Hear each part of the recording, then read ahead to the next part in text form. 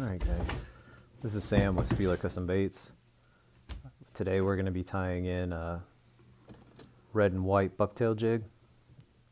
We're going to start off with a 1/16 ounce jig head. I poured these the other day and then I powder coated them in red bug colorways. I really like how that red bug comes out. Has a really good shine to it. Reflects really well.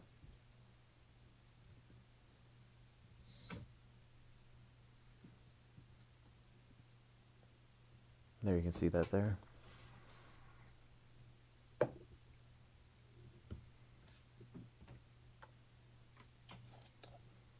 Going to start this off with a little bit of adhesive. I prefer using Loon Hardhead just because it's non-toxic, but you can use any type of adhesive that you would want. And then start off with a little bit of red thread. Take it all the way down the shank. Watch out not to clip it. And take it back up to the top. Cutting off that tag end.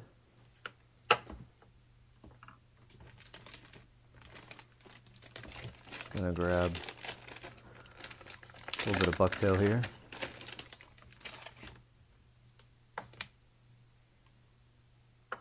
Cut myself off a little pinch.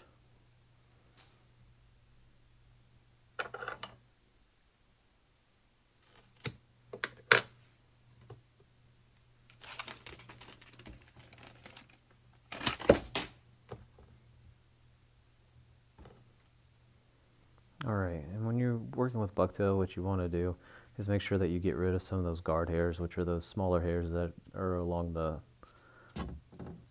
long hairs. So what I like to do is I like to pinch it about a 1/4 inch up from the tip and then fan it out until I get what I presume to be most of the guard hairs out. Then I measure and clip. And once I have it the size that I want, I'll take the thread down just a little bit so that I can wrap up to lock it in. And then I'll start wrapping back to get the hair to stand where I want it to. And then I do a little bit of a cleanup work and lock that hair in.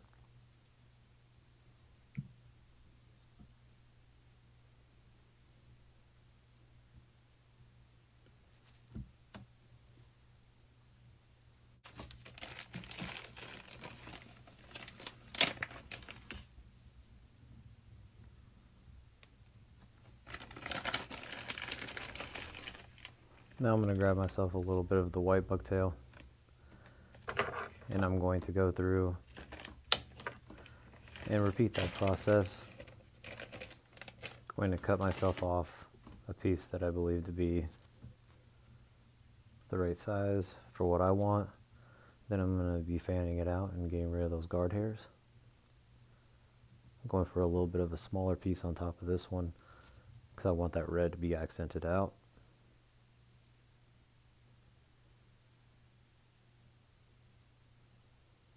Measuring it up to get it about the same length.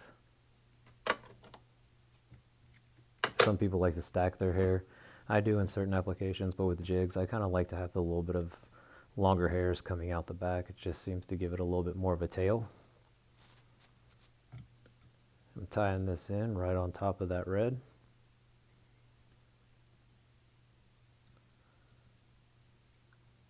And then tie it back just to make sure everything's locked in.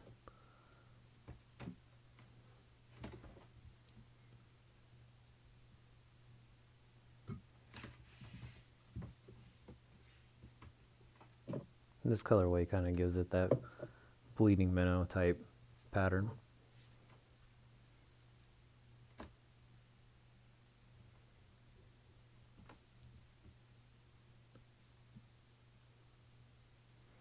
I'm going to wrap in just a little bit of flash, white flash, just for a little bit more of an attention grabber. I just fold it over the neck of the hook. And then I hold it back and tie it in where I would like for it to be placed.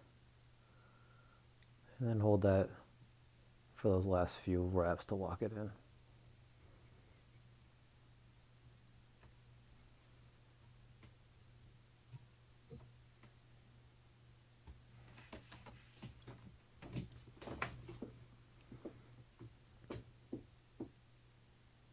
Making sure that those are where I want them to be. They were a little bit off to the side, so pull them out just a little bit before I lock them in again.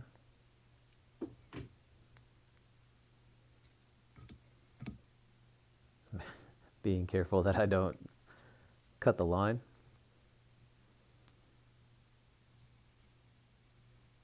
Which I have done many a times.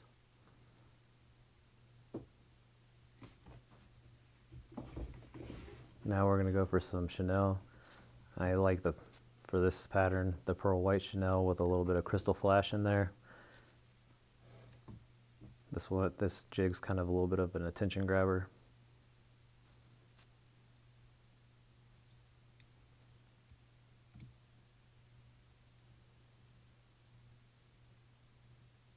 Lock that tag in. And then wrap up towards the head, cleaning up.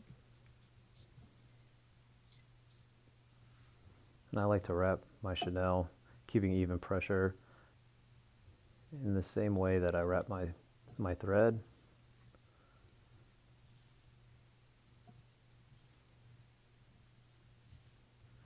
Going halfway back over it just to create a little bit of a full body.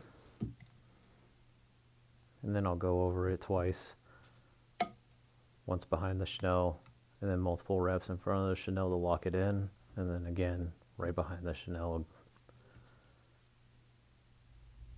and locking it back in around the head.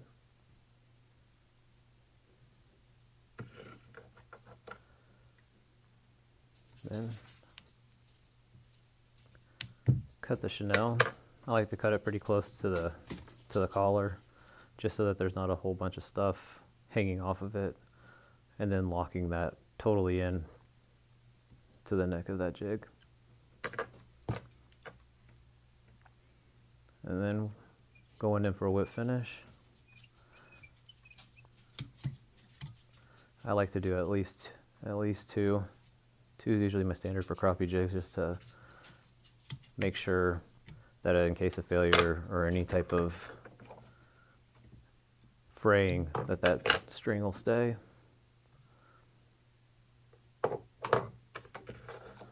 Then I like my flash just a little bit longer than my tail. And then we're going to add the adhesive. I like to use my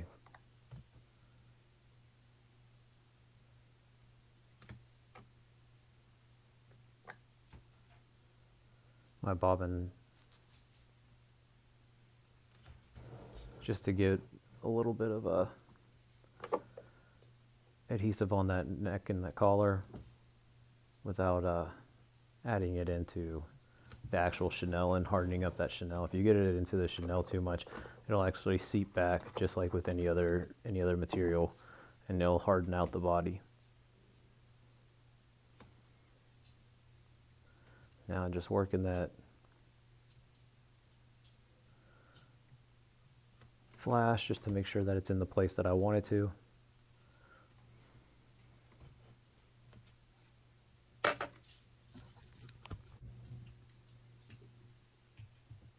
And finally we have our bleeding minnow style crappie jig with a little bit of flash on there.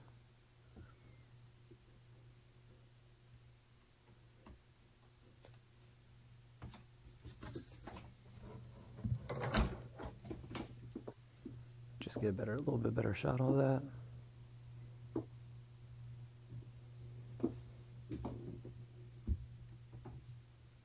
And thank you guys very much.